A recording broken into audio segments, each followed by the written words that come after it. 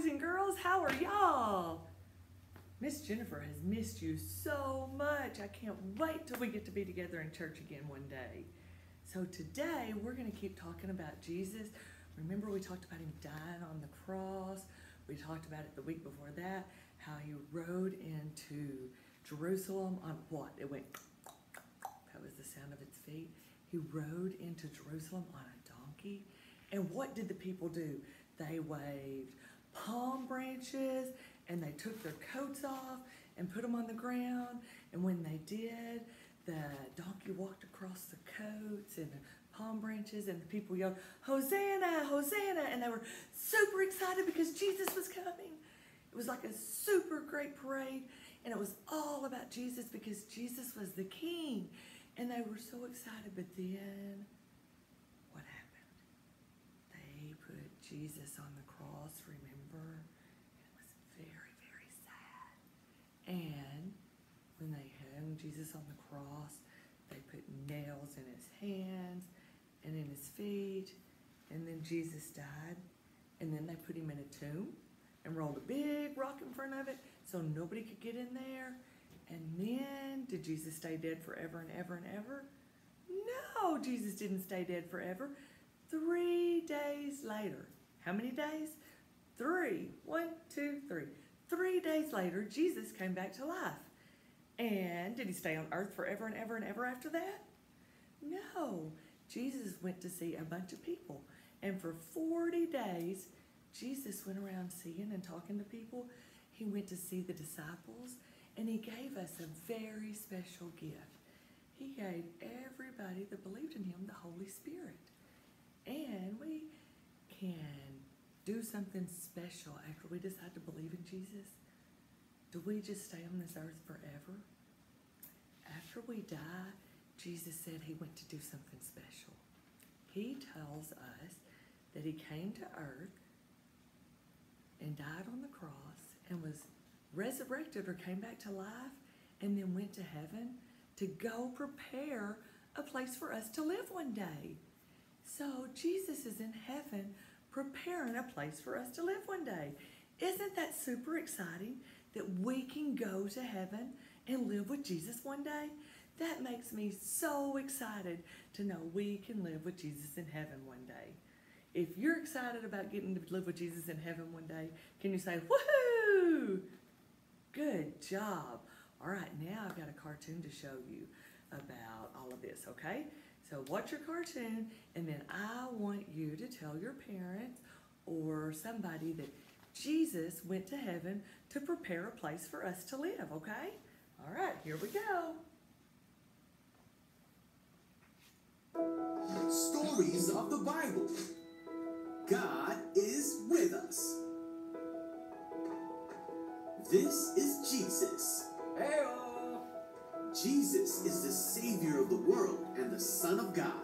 While Jesus was on earth, he taught everyone about God's love. He healed many people from their sickness, performed many miracles like calming storms, and even raised people from the dead. Wahoo! But some people did not like what Jesus was doing, and they put him to death. He died on a cross and was buried in a tomb. For 3 days, Jesus' body laid in that tomb, and it seemed that there was no hope. But very early on Sunday morning, the woman who cared for Jesus went to go visit his body, found that his tomb was empty and that he was no longer there. For he was risen. He was alive.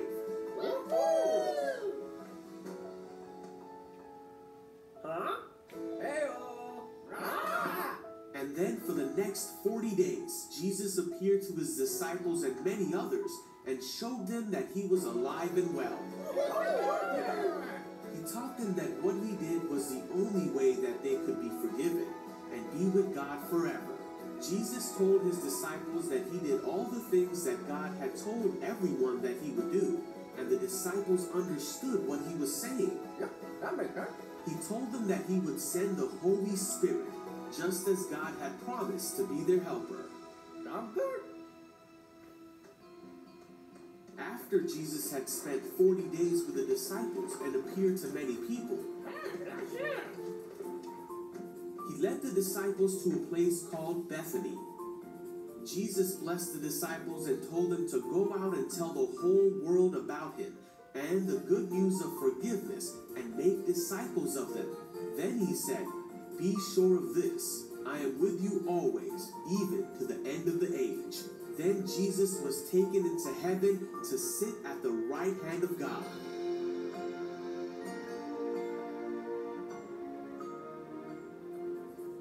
Not long after that, the Holy Spirit did come to the disciples to be their helper. The disciples knew that God would truly be with them always, and the Holy Spirit is still with us today, for Jesus promised that he would be with us to the end of the age, and he is.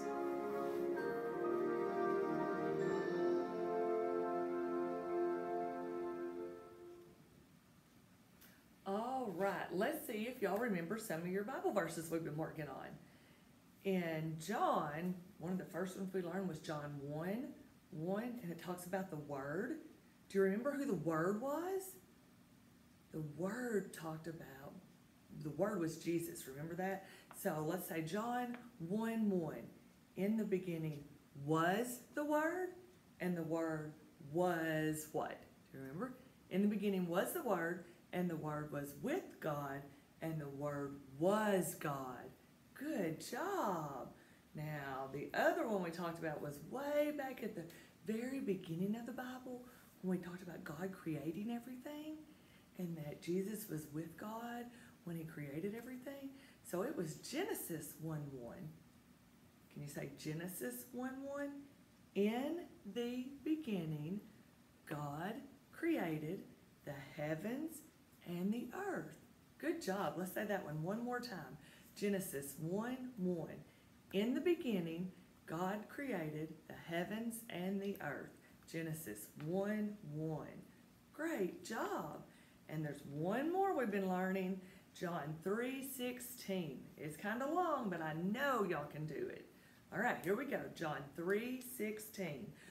For God so loved the world that he gave his only Son, that whoever believes in him should not perish, but have eternal life. All right, let's do it one more time. John 3:16.